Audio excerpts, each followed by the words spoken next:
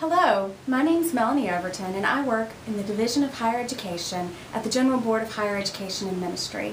I work with the more than 700 schools, colleges, and universities that relate to the United Methodist Church.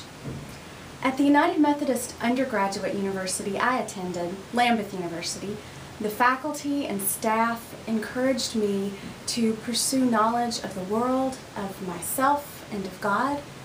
In particular, Dr. Joe and Miss Angie mentored me in discerning how knowledge informs where God might be calling me to work. And they helped me to practice living out my calling within the campus community.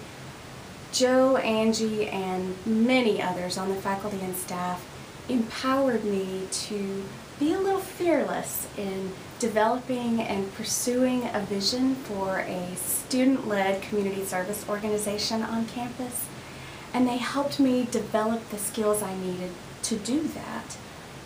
This is my story, and it's part of the reason I believe in the transformative power of education, particularly as it occurs within the Wesleyan context.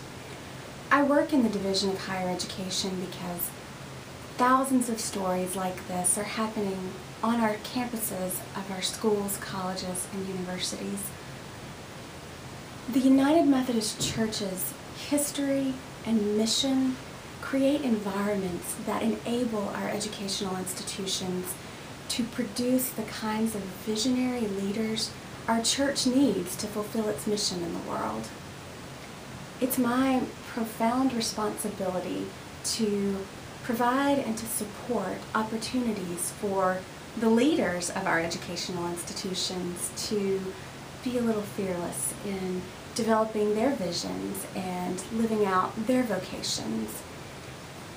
I work in the Division of Higher Education because our educational institutions are much more than buildings and grounds. They are the people like Joe and Angie who are transforming students' lives so that these students can transform their little corners of the world with new habits of heart and mind and with new vision. This is why I do the work I do at the General Board of Higher Education and Ministry.